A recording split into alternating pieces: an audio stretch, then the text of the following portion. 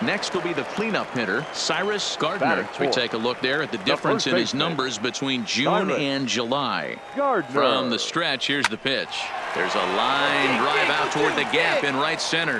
Round it hard, round it hard. The relay. And he is in there with an RBI triple. That triple just seems to be par for the course for him of late. Yeah, Matty, he's seeing the ball extremely well. There's no doubt about that. You can see here that the body is calm. He keeps his hand back, and he just explodes through the baseball, winding up at third with another RBI under his belt.